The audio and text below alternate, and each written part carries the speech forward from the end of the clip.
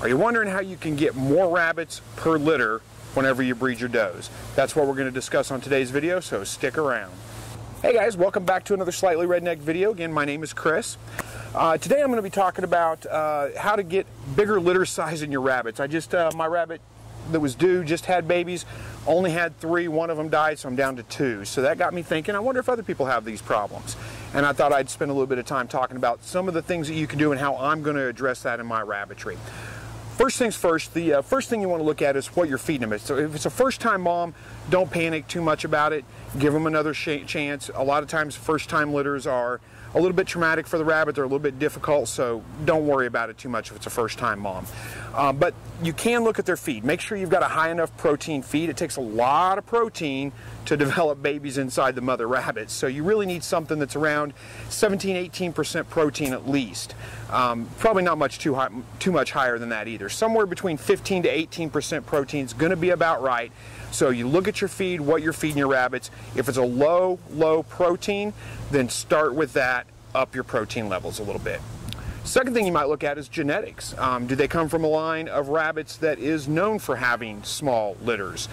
So if the mother had small litters and then you raise this one up and they have small litters, well, it could just be a genetic issue, and that's just the way that rabbit is. You may just have to call it from your herd and remove it. And the third thing you look at there is there could be some kind of unrelated health problem. If your doe is overweight, has been eating too much, as I posted a video about not overfeeding rabbits a couple of weeks ago, if they're eating too much, they're too much overweight, then that can inhibit the pregnancy and that can cause some issues with that. So check the health of your rabbit, make sure they're okay. It's not uncommon for a rabbit, if they're having some kind of problem with their pregnancy, to reabsorb those babies basically into their body.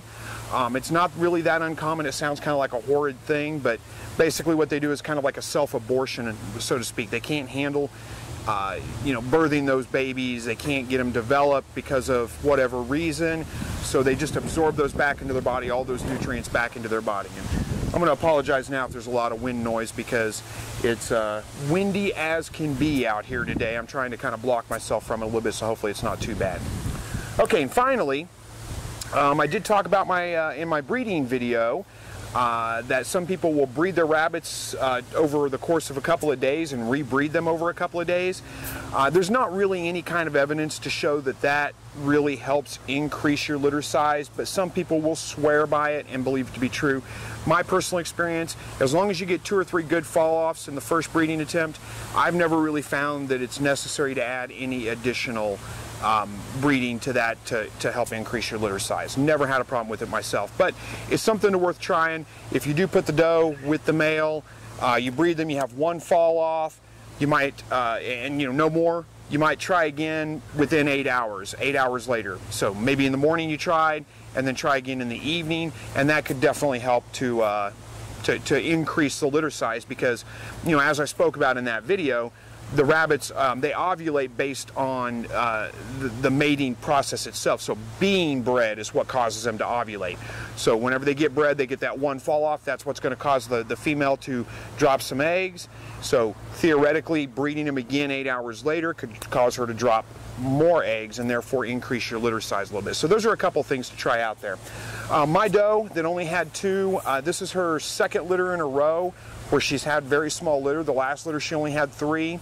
So I'm going to give her another chance. I go by a 3-strike rule in my rabbitry, so I'm going to give her another chance, and if she doesn't produce, then I'll remove her and I'll replace her with another breeding doe. And I'm doing this because I've had her for a long time. She's about 2.5, almost 3 years old. So I'm not surprised if she's getting towards the end of her breeding cycle there and just can't produce that much anymore. And it's time to give her a break. And I probably won't eat her. I'll try to find somebody that can take her as a pet or something like that. She's produced enough rabbits for me that she deserves to live out her life if I can find somebody to take care of her for me.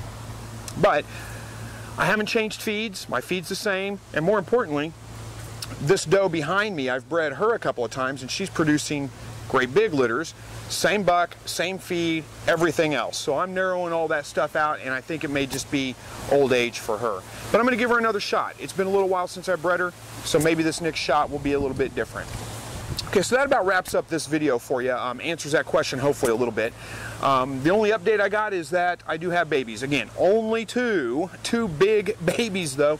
These guys are 2 days old. Let me take you over there and give you a shot of those and see how big they are already. There we go. These are 2-day-old baby rabbits, and boy, you can see, and that's a pretty good sized rabbit for only being 2 days old. I imagine that was hard on her having these big of babies. She had 3 of them, but again, one didn't make it. Okay, I think that about covers this video. So thanks again for commenting. Leave me comments below. Let me know what your experiences are, what other things you'd like to have discussed in these rabbit videos. And as always, thanks for watching, and God bless.